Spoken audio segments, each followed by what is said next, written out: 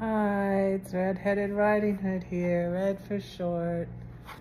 I'm reading William Barclay's Daily Celebration, Volume 2, March 1st. The church is made up of those who, because they love Jesus, love God and love each other. I do not think I have ever heard a better definition of the church. The church is made up of those who love God. Do we really love God? If we love anyone, that person is the center of our thoughts and the center of our lives. Is God in the very center of our lives? Voltaire, as everyone knows, had little use for religion.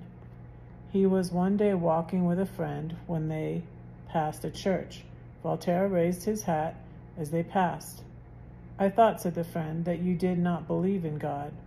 "Oh," said Voltaire, "we nod, but we do not speak." Interesting.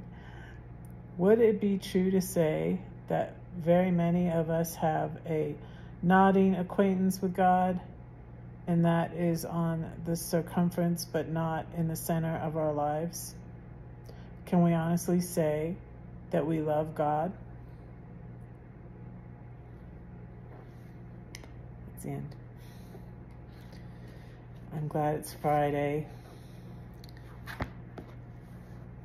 I went in at 4. I got up at 4:30. I went in at 5 a.m. this morning, but I got off at 9, so that was nice. But I have to go back because we have in-service, which is life-saving practice at 4 o'clock. So I have to go back.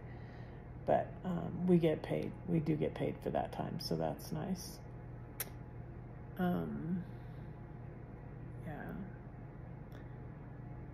There's a very good poem called 4 a.m. by Becky Hemsley on my community tab, so check it out. It made me cry because I happened to be up at 4 a.m. worried about something, and it's about worry, and it's a poem that ends with a rainbow, like my storm poem ends with a rainbow. And Noah in the Bible, his story ends with a rainbow. And I have a new grandson, and his name is Noah.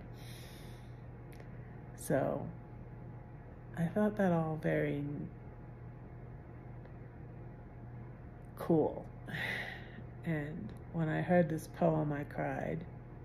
It's by Becky Hemsley, who is a poet in the UK. So check it out. Don't say that no one cares for you, because I do, and God does too. Don't forget to pray for Red, because Red is praying for you. Bye.